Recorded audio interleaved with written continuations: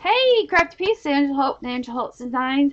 I'm here to bring to you a Shabby Chic altar frame that I promised y'all, and this is a great tutorial, and I have to make one because I love bling, and I love crowns, and I love pink, and I love Shabby Chic, and I know you do too. So today I'm going to show you how to alter this frame, just the inside, okay?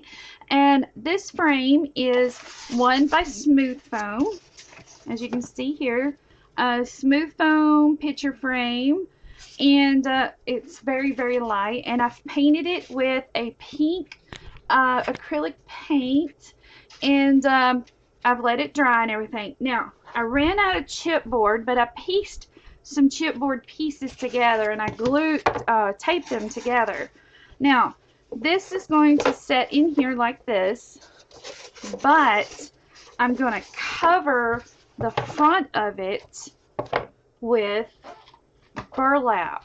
Okay, so the front of it here, I'm going to put 2 layers of burlap on the front, and then I'm going to show you the next step that's going to require lots of pearls, lots of bling, and something fantastic. So sit back, watch the process, and I'll pop in when I need be, and also I'll pop in captions and tell you what I'm doing and stuff. But just enjoy the process of making something shabby chic, because I sure am. So see you in a few.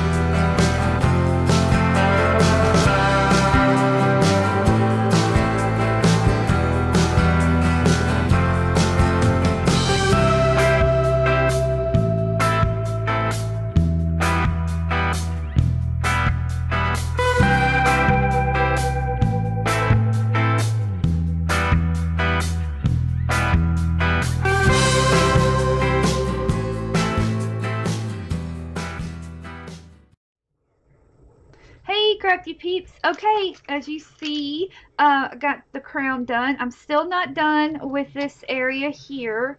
What I've done here is I have glued on some pearl trim around the perimeter of the frame. And I'm using just hot glue, and that's what I use to adhere all of the different pearls that you see on this frame. This is super fun. The crown you saw me trace on is a free image that I found on Google. You can just search crown coloring pages or black and white crown pattern, stuff like that, and several different styles will pop up that are free for you to use, and you can use those and trace out the style of crown that you want. Now, I pulled out some bling, and I've been talking about my bling club. I'm going to start offering a bling club. I have it all on my information in my group. I mean, not my group, my blog. And I'll put a link in the description box down below. But a lot of people have asked me to bring back my bling that I had once sold before. In fact, I'll show you here. These were the styles that I sold before. When I did sell it, this was my old design with, it was called Bling Splendor, Bling Club, Bling Line. And these are the different sizes and stuff that I sold the different styles. I've done a lot of research and found the best quality bling, and I want to, instead of bringing it back as a product, I'm bringing it back in the form of a club that you can join. And I encourage you, if you love bling as much as I do, follow the link in the description box down below and read more about my club. And it's the Bling Club. It's $20 a month plus shipping, and it is international. So I would really like, if you have any questions or anything, let me know. But I know a lot of people love bling as much as I do. And in fact, this month, if people sign up, these are going to be in the bling club kit, along with some other yummy pieces and stuff. So I've been doing my research and talking to my peeps and stuff. But what I'm using here is a beautiful piece that, as you see, I once sold before.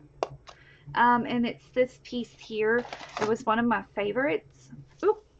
Well, I just dropped it. Well, I'll be dang. Where did I drop it? Okay, here we are. It's a beautiful pearl and rhinestone, and the quality bling that I use has this beautiful shimmer to it. That means it's not plastic. And as you see, these are beautiful diamante or diamondite or diamond quality. So what I'm going to do is simply just hot glue these onto the top of this right here, and then I'm going to glue these pear shapes, and the pear shapes do not have shanks on them. They are beveled just like a real pear-shaped diamond would be. Beautiful pieces ready for projects like this. And see, if you join the Bling Club, you can have bling and use it in projects like this. I have a lot of testimonials. A lot of girls have been asking me to bring my bling back because they can't find the quality I offer anywhere else. And I've been thinking about it over a course of several months. So, all right. As you see there, it's beautiful. So this is a pearl crown mosaic with frame. That's what I'm going to call it. You can do a lot with the frame. Again, this is a smooth foam frame. And how I'm going to hang this. Oops, a couple of pieces fell. I must have not had them glued on. We fixed that real quick. There we go. And where did you come from? There was another one from somewhere. I don't know.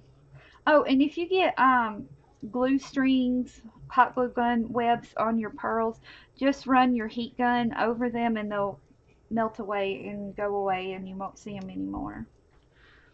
Oh, I think it came from right there. In fact. Yep, right there.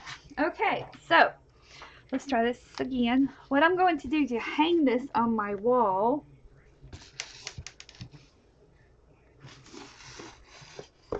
is I'm going to find the center of the frame and we're going to measure.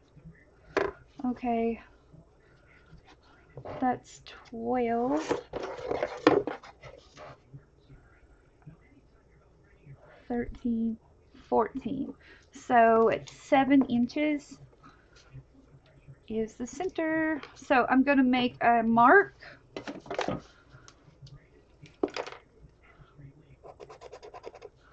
Okay, I'm going to pull it up here and make the same mark on the back here, like that. Okay, and I'm simply just going to take a paper clip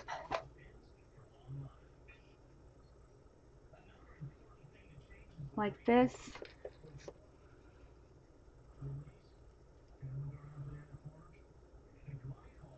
and I'm going to bend it up like that, and I'm just going to glue it to the back here. Let me put another glue stick like this.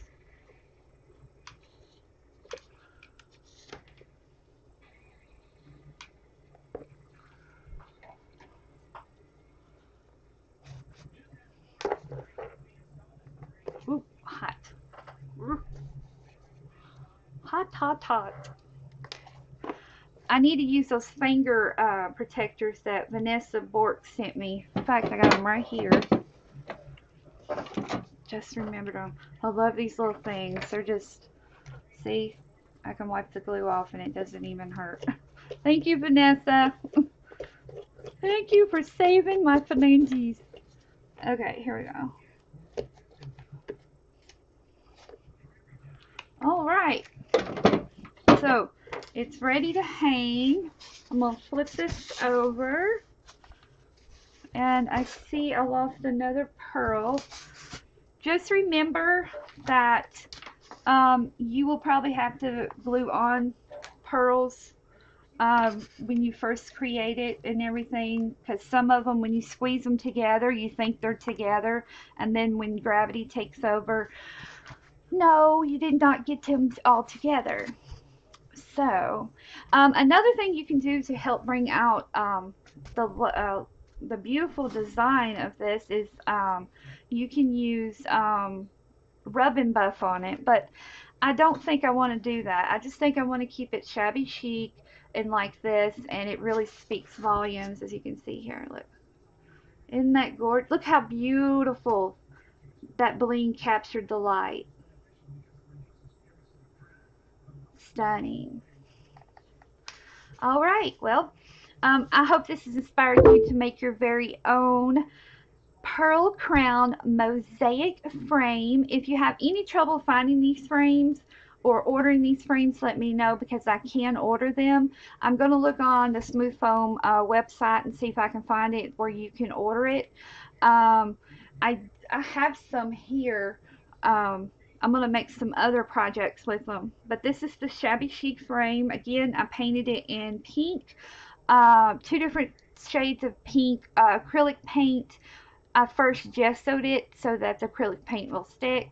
And then the burlap, simply putting it on a piece of chipboard. And the pattern again I used is from Google. And all I Googled was a crown coloring page or black and white crown pattern.